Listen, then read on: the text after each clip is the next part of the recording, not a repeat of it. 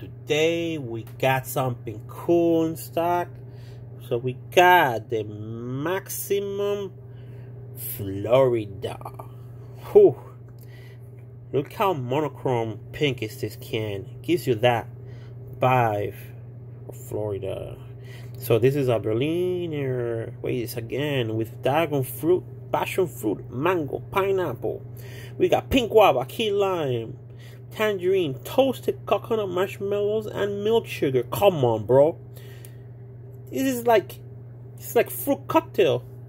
This bad boy is made by your boys, WestBrook Brewing Company. These dudes are for Mount Pleasant. Ooh, that's probably South Carolina, right? Yeah. Ooh, yeah.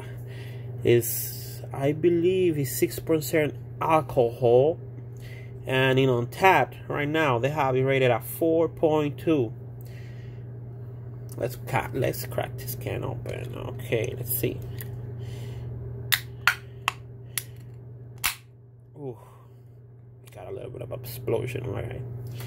Okay, so for this bad boy today, I'm using the mushroom cup. This was blown by Mark Stefano on Facebook. You can find him. Look how beautiful that looks. All right, and the pour.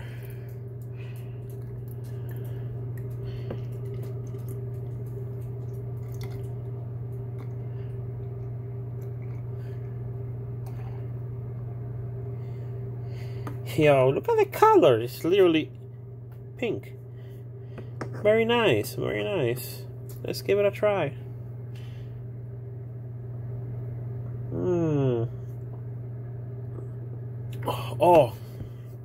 Oh yeah.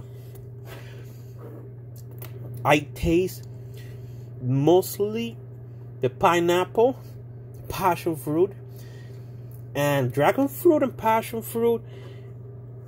I think only the passion fruit and pineapple comes through. A little bit of maybe key lime.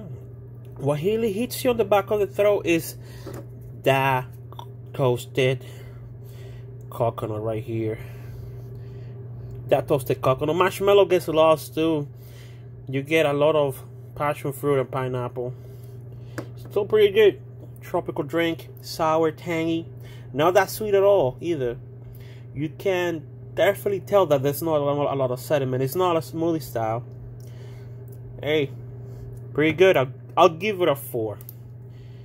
Hey guys, see you in the next one with another nice brew. Bye.